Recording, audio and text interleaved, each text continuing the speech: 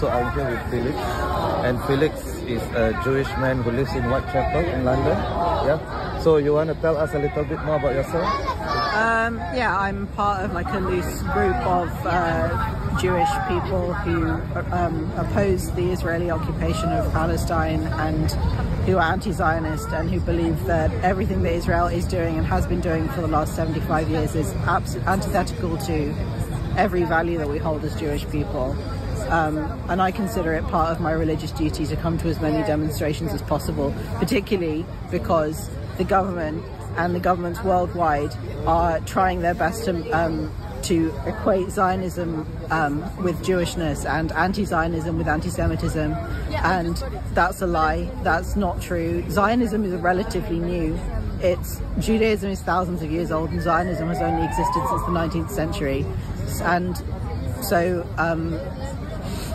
I think it's really important for Jews to show up, and they have been showing up. There's been a big Jewish bloc at every major march so far. So what has been the sentiment from other Jews? I mean, there are people who are Jewish people who are supportive of Palestine for sure. Yeah. What about others who maybe, they will say you're a self-hating Jew or something? Have you gotten that? Yeah, all of my friends have gotten that, yeah. And I mean, this is how I love myself as a Jew. This is the only way that I can continue to love my religion. It's been really difficult, like, to maintain my, conviction of my faith when so many, Jewish institutions are supporting genocide.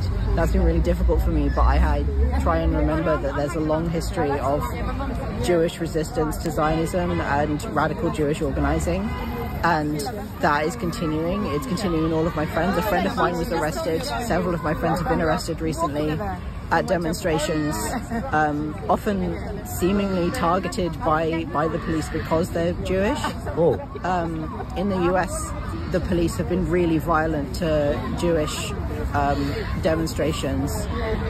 So I think that's anti-Semitism. That's actual anti-Semitism. Yeah, and Zionism is also anti-Semitism because it says that the only way that Jews can exist is if they exist in a supremacist state.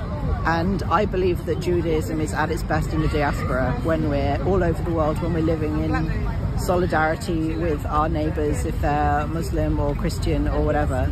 I think you turning up, showing up means a lot. I would just say that it's only one problem with you today. You're not wearing the right keffiyeh. So as a gift, I'll give you mine. Oh my God. Thank you so much. No problem. That's okay. Incredibly Okay, no generous of you. problem. Thank Okay, you take care. much. Take care. Bye. Thank you. Thanks very much. Bye.